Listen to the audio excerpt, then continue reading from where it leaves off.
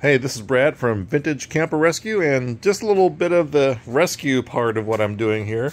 These are all these cool little Bargman tail lights that I've collected over the years from various camper parts. And actually, there's a camper, I call it graveyard near me, so I can actually go out there every once in a while and pull parts off of campers that are just dropped off at this graveyard. And it's been sort of a honeypot for me for parts. Anyway, I take these things, pull them all apart. There are rebuild kits, so you can get, fresh gaskets, definitely. These lenses, you can get new lenses. This one will actually clean up. Once I get it cleaned up, it'll look pretty much good as new. Anyway, so moving over to here, this is one that I've done. This one is for the 59 Santa Fe that I'm finishing up here in the next week or two.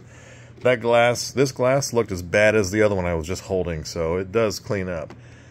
Polish this all up. I just put an automotive grade clear coat on it, so you can still get the patina and the age of it. So it's not a brand new piece of equipment, but it is original equipment.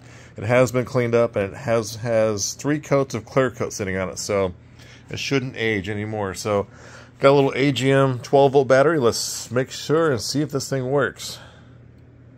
All right. Yes. All right. This will be mounted on the 59 Santa Fe tomorrow. I'm just waiting for J-Rail, and that camper is going to be ready for someone to take on adventures. And then here's the license plate frame piece of that.